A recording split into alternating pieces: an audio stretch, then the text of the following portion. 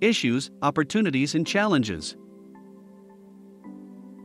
Subjectivity in screening criteria invites debate. For instance, in KLCI criteria, public perception and image as well as IRF and the rights of non-Muslims are arguably subjective considerations. Lack of standardization in financial denominators and screening reevaluation frequency. Although the differences in the quantitative ratios can be caused by different objectives among the Sharia screeners, whether country-specific, regulation-oriented, or globally business-oriented. The inconsistencies in the method of classification used by different groups will make some stocks that are deemed permissible by one group be considered impermissible by other groups. The effect of bull and bear markets on financial ratios used to screen stocks could result in potential injustice.